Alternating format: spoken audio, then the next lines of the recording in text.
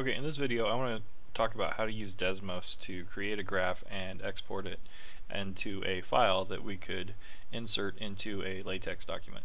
So we're going to just go to Desmos. We're going to go click on the graphing calculator. We don't have to sign up for anything.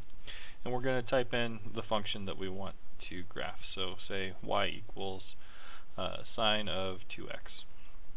And we get this sine of 2x function, and maybe we don't like that window, maybe we want to focus in on a different window, so we'll go to graph settings and we can pick which x-axis size we want, y-axis window we want, that sort of thing.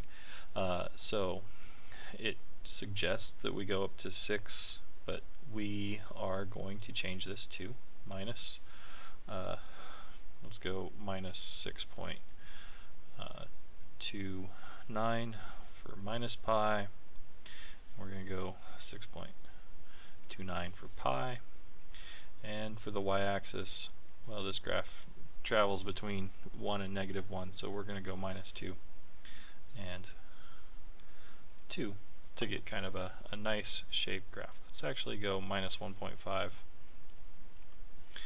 and 1.5 to get a little bit less white space there. Okay, so we've got that. We're going to now hit this share graph key, and instead of sharing it via a link, I'm going to export the image. And I can change a few things here. I can change the size of the graph, I can change the thickness of the lines.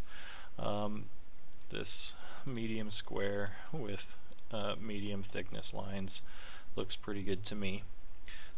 So I'm going to now download this as a PNG file, and we can put it into whichever folder that we're going to have created our LaTeX document in.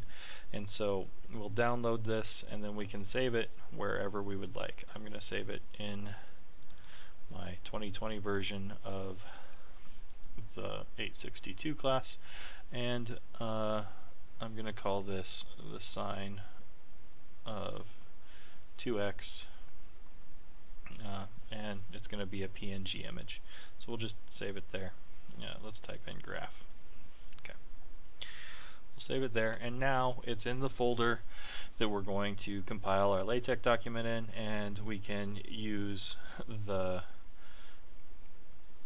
information we have in the inserting a LaTeX or an image into a LaTeX document to include this in our worksheets or our homework assignments that we're creating in LaTeX.